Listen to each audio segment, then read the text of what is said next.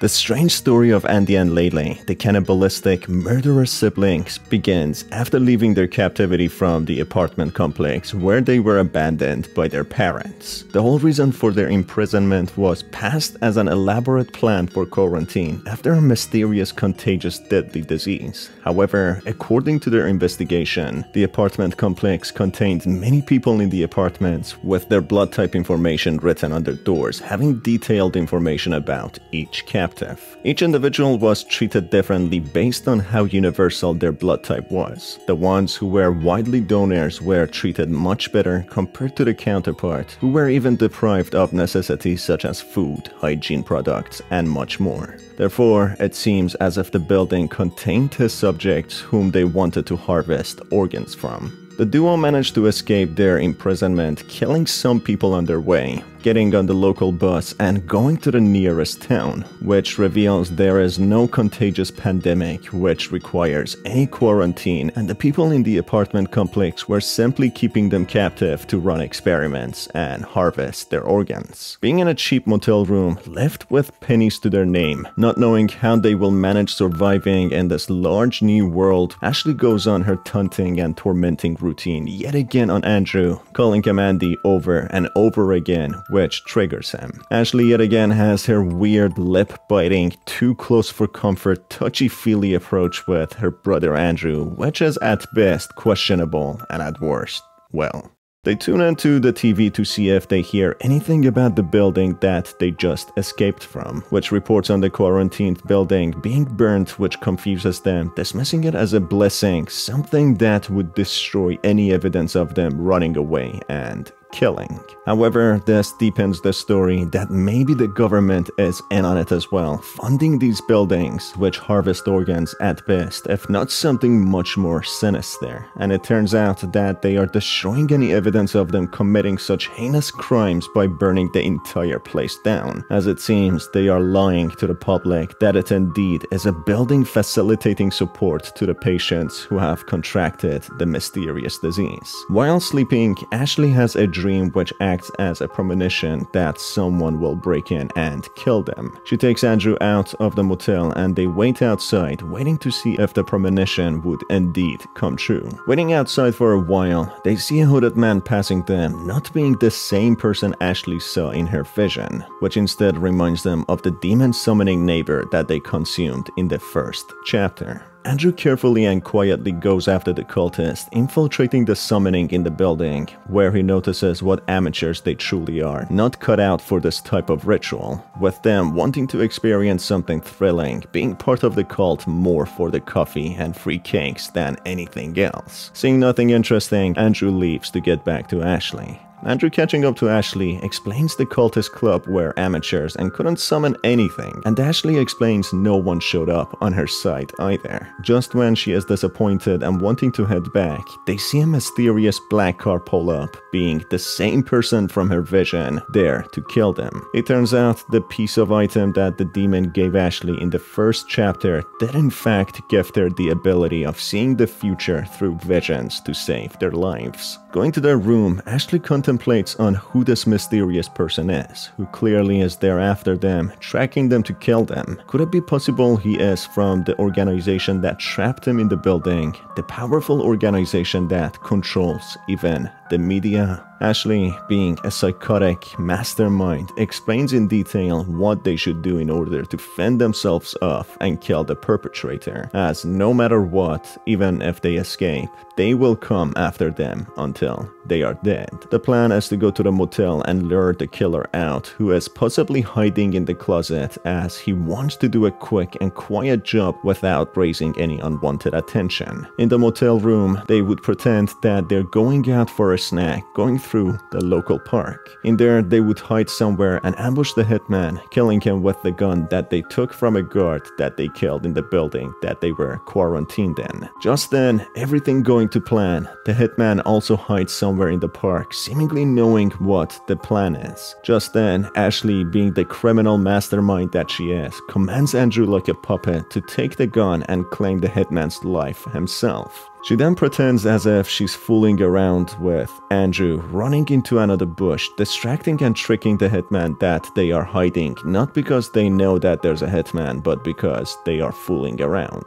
Using this tactic, Andrew uses the gun on him and kills him. They leave the corpse of the hitman behind, taking his car keys, getting in the car with an envelope confirming that he was hired to kill Ashley and Andrew. Not contemplating on who is after them too much, they plan to pay their parents a visit and rob them, stealing as much money as they can to live off it for the time being. Ashley, still resentful for them being abandoned by their parents, she even plans on killing them, especially as she has a dark heart and showed what a menace without remorse she truly is in episode number 1. Andrew disagrees, only wanting to get some money from them, breaking in when they aren't home. After getting annoyed at Andrew for whatever reason, she falls asleep, awakening in the demon's realm, the demon that she called upon and summoned in episode number 1. The demon indicates that the trinket that it gave Ashley to see the future has run out of energy, and every time she uses it, it needs to be recharged. For that, she needs to offer a new human soul to the demon in return.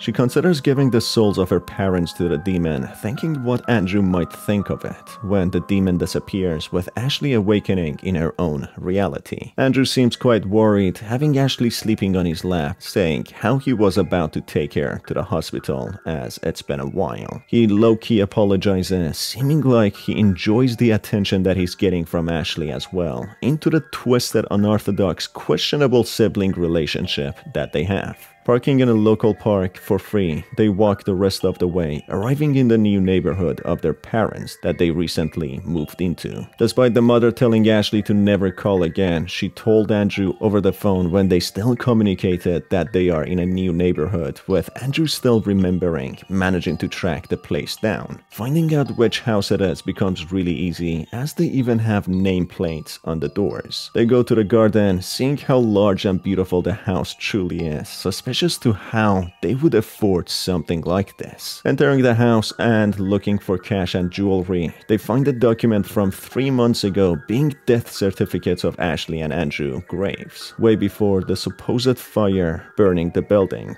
This is despite Ashley calling a few weeks before, with the mother telling her off not to call anymore, which depicts the parents were probably in on it too, selling their children to this evil organization, and hence why they received such high compensation buying this property a few months ago.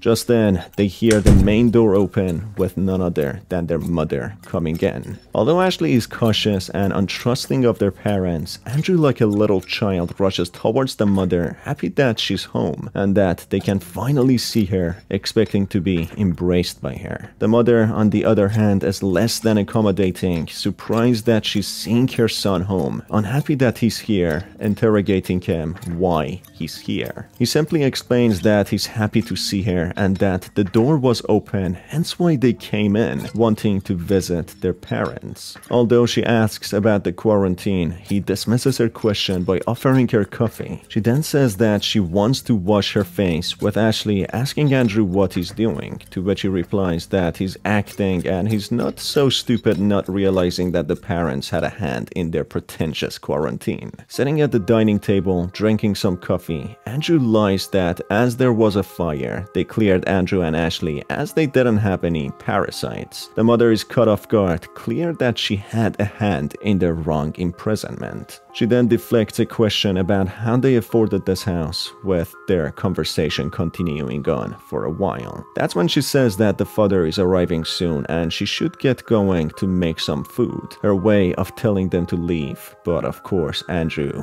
wanting to get to the bottom of it all, says that she can rest as he will make food, as he wants to see the father as well. The mother, still pretending, lets out a big sigh, being annoyed, not wanting their twisted misdeeds be revealed, letting Andrew cook.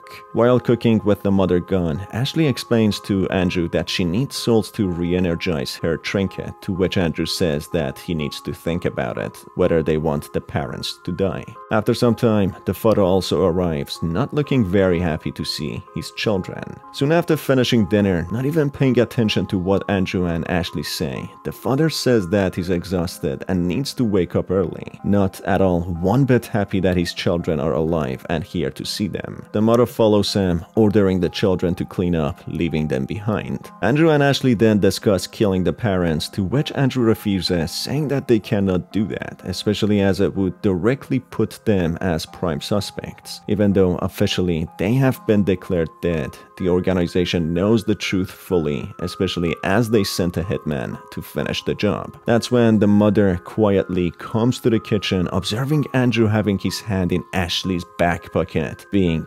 inappropriately touchy-feely, when she explains that they need to leave the place as they are already in their 20s, but they can't stay for a night, being too generous to them. It appears she knows about Andrew and Ashley's inappropriate supposed relationship as well, ordering them to sleep separately and find different places when they leave the house. So Andrew goes on to sleep on the couch, and Ashley goes on to sleep in the basement. The mother shouts orders at them to go to bed right now, or she would kick them out, when they have no other option but to go to sleep. In his dreams, Andrew is haunted by the memories of the cultist neighbor that they consumed in the apartment complex that they were in, alongside other past memories. In there, he has vivid memories of his ex-girlfriend Julia, who told him in a very polite and nice manner, maybe it's better for Ashley to get her own independence, as Andrew keeps on canceling and leaving early just to be with his sister Ashley. Of course, this is a nice way to ask his relationship with Ashley is inappropriate, and she should have her own life rather than clinging onto Andrew. Seeing how he killed a ward, the woman in the building, and the hitman, he has no regrets, as they were all bad and caused danger. He did all that to defend himself and Ashley. But there remains one person who died innocently.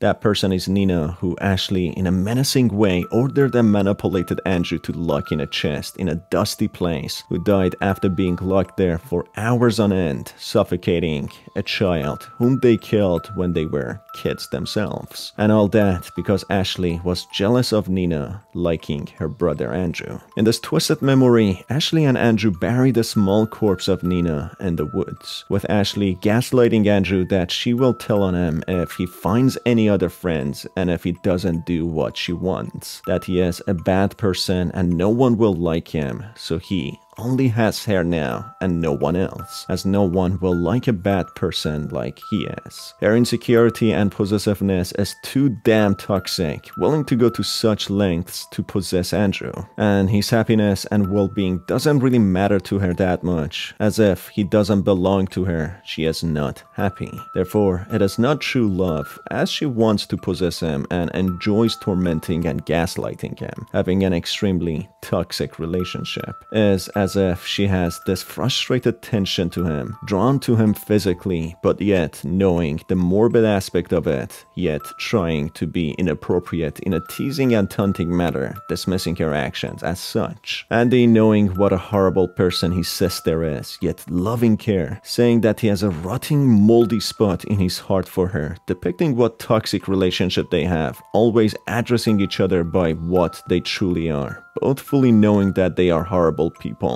With Andy being played like a puppet, they make a blood oath for Ashley to keep their secret that they killed Nina, while Andrew promises that he will always be in her company. She even admits that she wants them all to herself, with no one ever being in his life, to which he disagrees, saying there will be others, but she would be his priority. Hence why, even with Julia, he made his sister his priority, always leaving early and cancelling on her. That's when he is awakened by Ashley, whispering in his ear to kill their parents. Yet again, unsurprisingly at this point, Ashley jumps all over Andrew being inappropriate, but of course Andrew doesn't seem to mind too much. But something within him clearly indicates that he knows something like this is wrong, always teasingly insulting her when she gets too close. Meanwhile, Andrew agrees that the parents should die, as the mother would surely snitch on them and expose their location, and he knows they were involved in their imprisonment. From the stairs, the mother comes down, not seeing Ashley, knowing Andrew would be sleeping on the couch. She starts explaining that she feels bad and owes him an explanation, but without Ashley,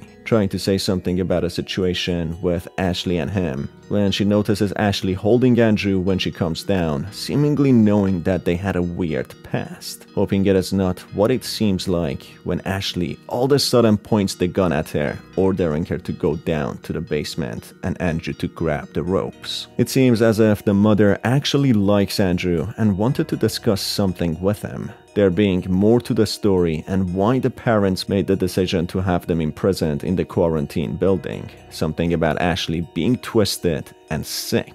She seems to dislike Ashley as she is quite despicable. Andrew goes up looking for rope when the father awakens, but he tricks him to go down when he finds some rope and puts a cleaver knife against his throat, tying both him and the mother to a post. Taking their credit card and the PIN code, Andrew goes out to check that the code works. Meanwhile, Ashley prepares the ritual to sacrifice her parents. She explains that she needs to draw some blood from them so that they won't scream. That's when the mother explains that she knew when they killed and buried Nina, but she didn't say anything to anyone to protect them, and she is not a bad mother after all. But knowing she and the father put them in the building a few months ago to die, she doesn't want to listen to anything anymore, getting some blood to draw the circle for the sacrifice. Andrew gets back, confirming the card works when Ashley summons the demon and offers the souls, which leads to the parents dying. To ensure that they are dead, Ashley stabs them and the duo decide to get rid of the evidence by reducing their corpses into parts and dumping them somewhere. They soon take the parts and place them in the fireplace to burn them. Meanwhile, having a taste for human flesh, Ashley takes some of their parts and cooks them into a soup to enjoy them, having a twisted sense of justice and empowerment that eating humans gives her some higher meaning,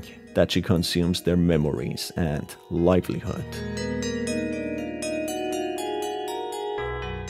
After being left with some bones and the skulls, Andrew removes the teeth to prevent them being identified, and they head to bed so Ashley can have another premonition to see if they are in any danger before leaving.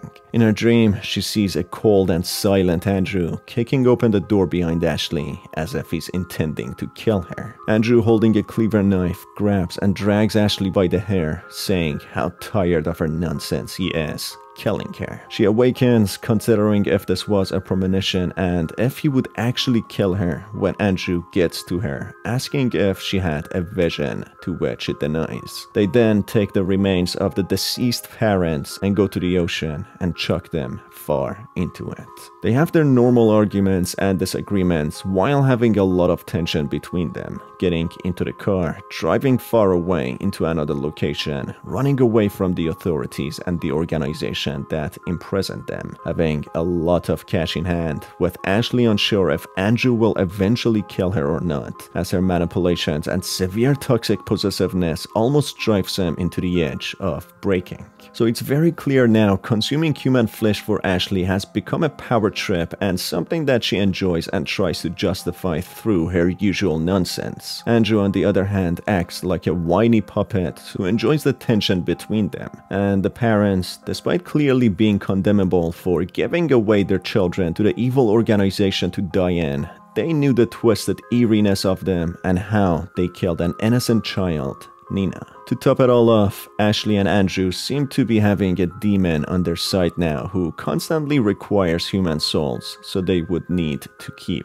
on killing. There are several more endings to the story, which I will explain in an upcoming video, so make sure to stay tuned by hitting on the subscribe button and the notification bell. It's been your host Star, and I will see you on the next one. Have a fantastic day, folks.